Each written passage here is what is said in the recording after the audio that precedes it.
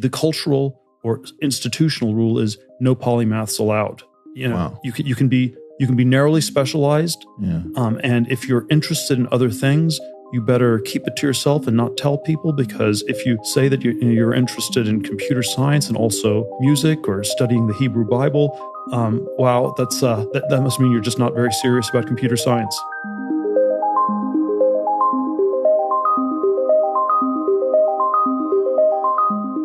I moved out to work with you in 2013.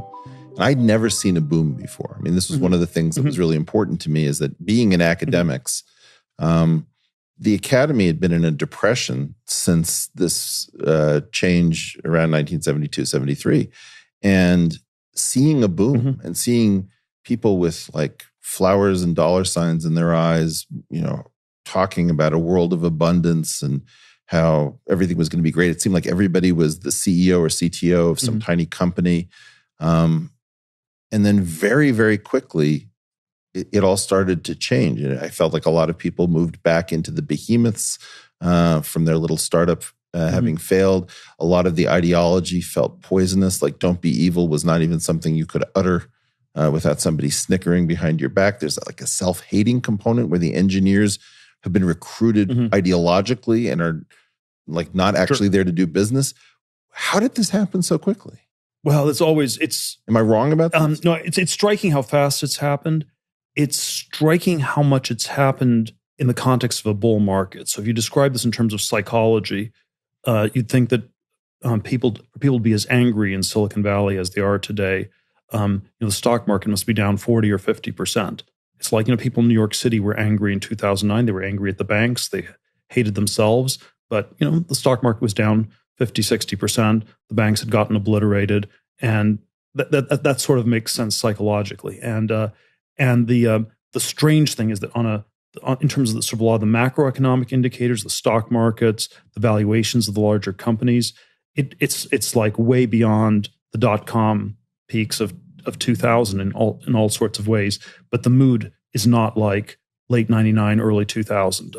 It has this very different mood. And the way I would explain this is that for the people involved, it is sort of a look ahead function. So it is, yes, this is where things are, but are they going to be worth a lot more in 5 years, 10 years? And that's gotten a lot harder to tell. And so there's been growth, but people are unhappy and frustrated because they don't see that much growth going forward, even within tech, even within this world of bits, which had been very, very decoupled for such a long time.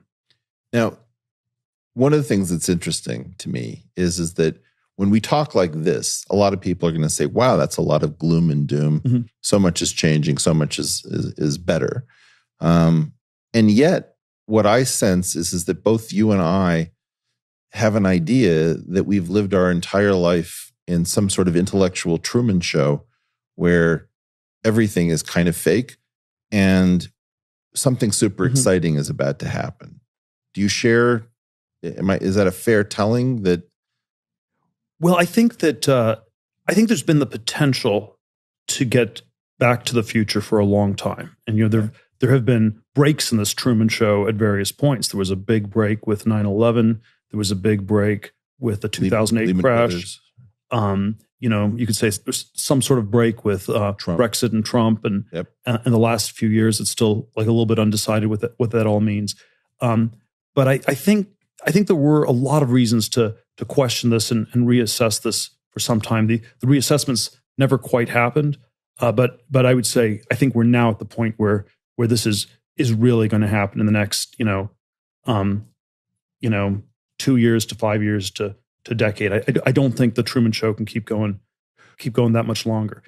When I was, and again, I've been wrong about this. So me too. No, I've been very wrong. I've called it. We had an offsite when I was running PayPal in spring of 2001. The NASDAQ had gone from 2,000 to 5,000 back to 2,000.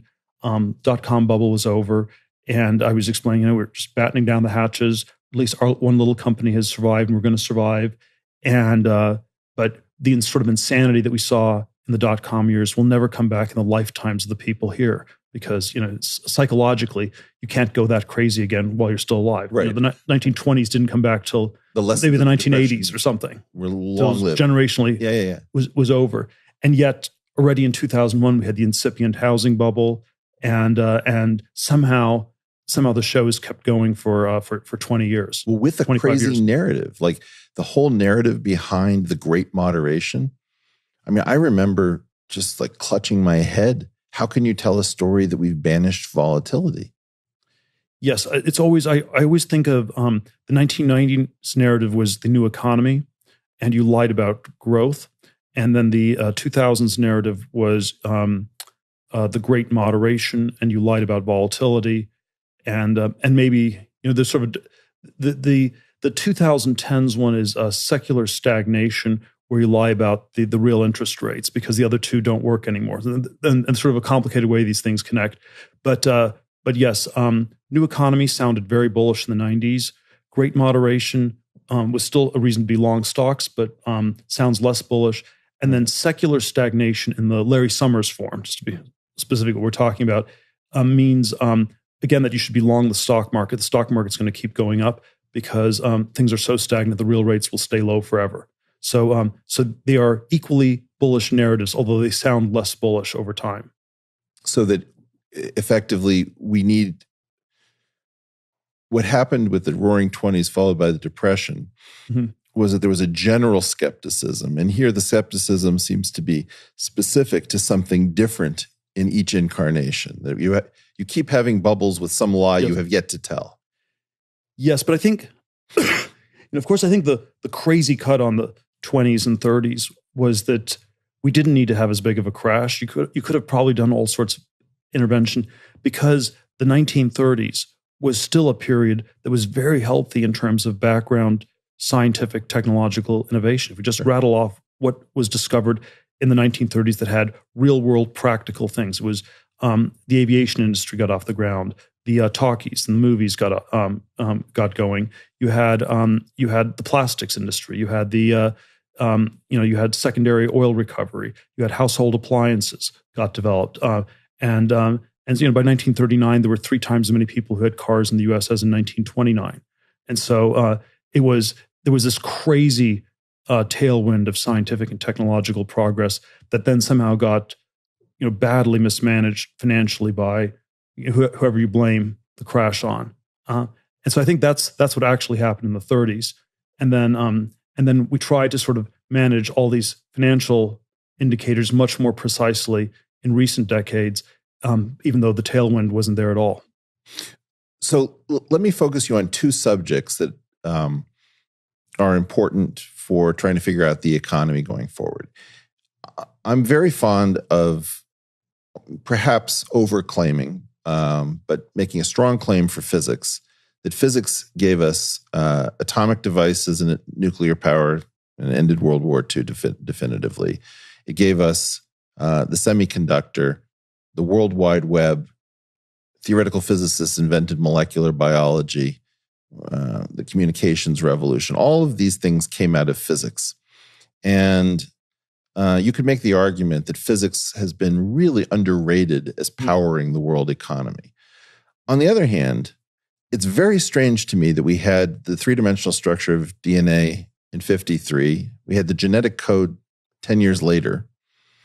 And we've had very little in the way of, let's say, gene therapy to show for all of our newfound knowledge. Now, I have no doubt that we are learning all sorts of new things, to your point about specialization in biology. But the translation hasn't been anything like what I would have imagined for physics. So it feels like somehow we're in a new orchard and we're spending a lot of time exploring it, but we haven't found the low-hanging fruit in biology. And we've kind of exhausted the physics orchard because what we found is so exotic that, whether it's 2 black holes colliding or, a 3rd generation of matter or quark substructure, we haven't been able to use these things. Are we somehow between revolutions?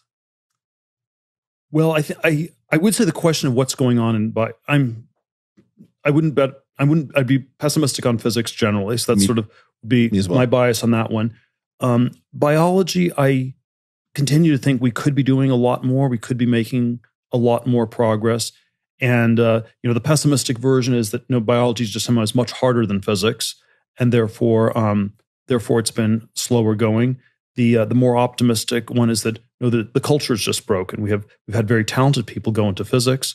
You go into biology. If you're less talented, it's sort of like you can sort of think of it in Darwinian terms. You can think of biology as selection for people with bad math genes. If you're good at math, you go into physics. You go to math or physics or at least chemistry. And biology, we sort of selected for all of these people who were somewhat less talented. So that might be a cultural explanation for why it's been slower progress. But I mean, we had people from physics. We had like Teller and Feynman and Crick. There's no shortage of, to my earlier point, molecular biology anyway was really founded by physicists more than any other thing, I think. Why is it that in an era where physics is stagnating, we don't see these kind of minds? Like, I'm a little skeptical of that theory. Well, I'm not I'm not so sure. Like if you're a string theory person or even sort of an applied experimental physicist, I don't think you can that easily reboot into biology. I mean, these disciplines have gotten sort of more rigid. It's pretty hard to transfer from one area to another. When I was an undergraduate, you still had some older professors who were polymaths who knew a lot about a lot of different things. Right. This is I think the way one should really think of Watson and Crick or Feynman or Teller. They were certainly world class in their field, but also like incredible in a lot of different fields. Highly transgressive. And the cultural or institutional rule is no polymaths allowed.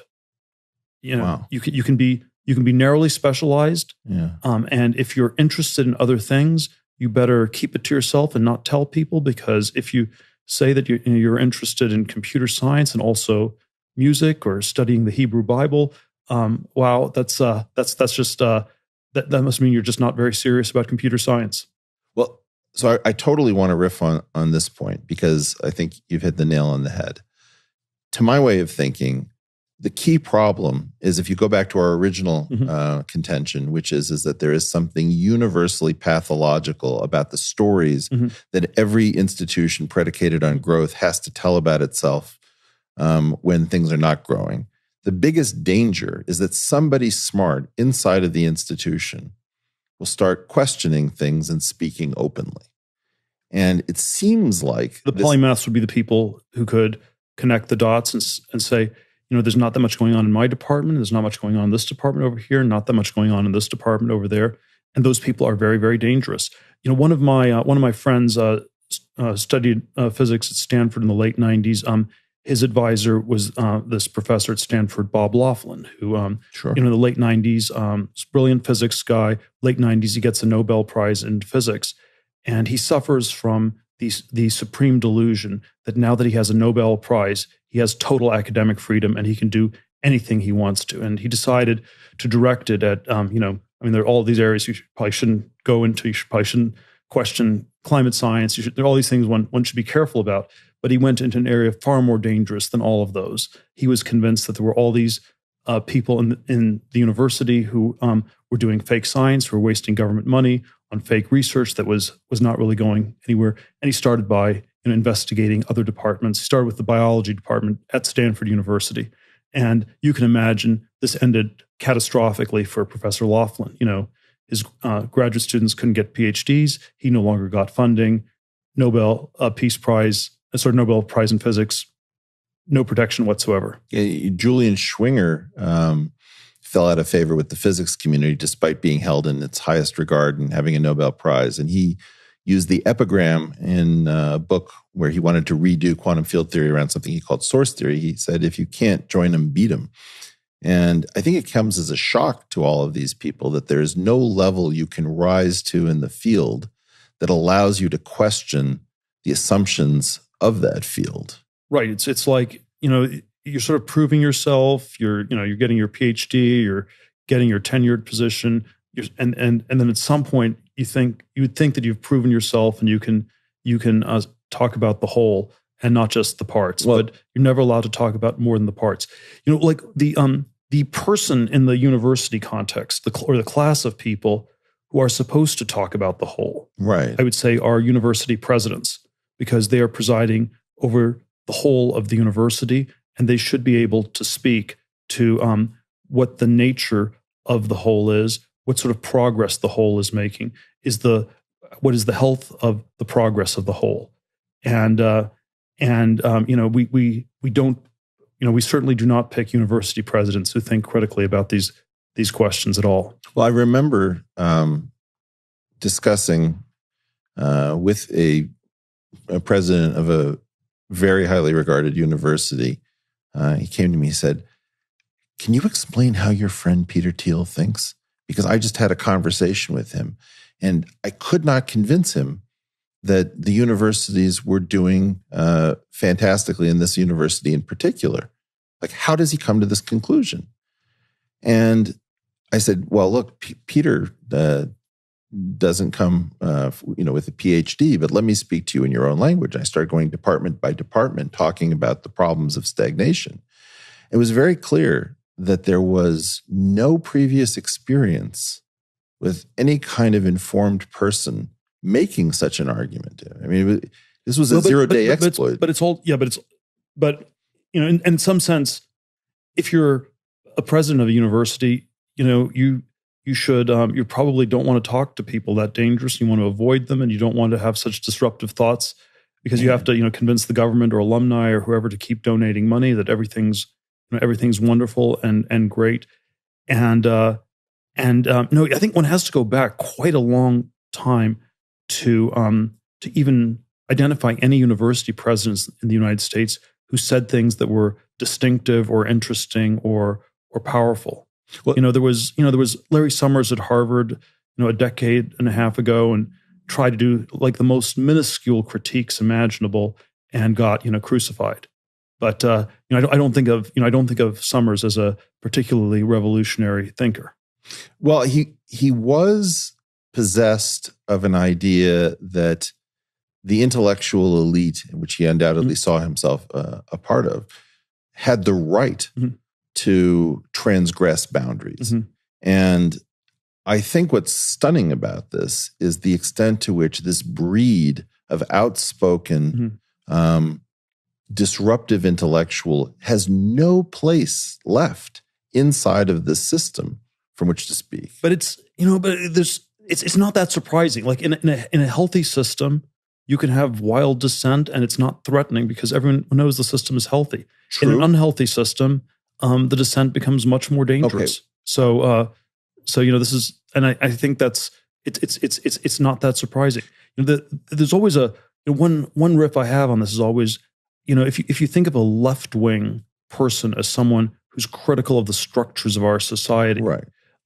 There's a sense in which we have almost no left-wing professors left. I mean, that's right. In the Noam Chomsky is still there as sort of a last remnant of some clade that no longer exists. Left-wing in the sense of, let's say, just being critical of the institutions they're part of. Right.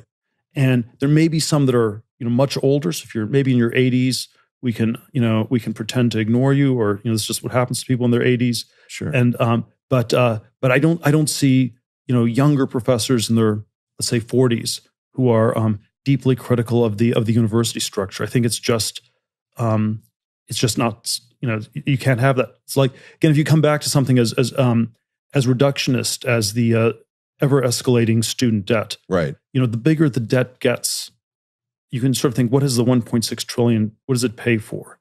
And in a sense, it pays for $1.6 trillion worth of lies about how great the system is.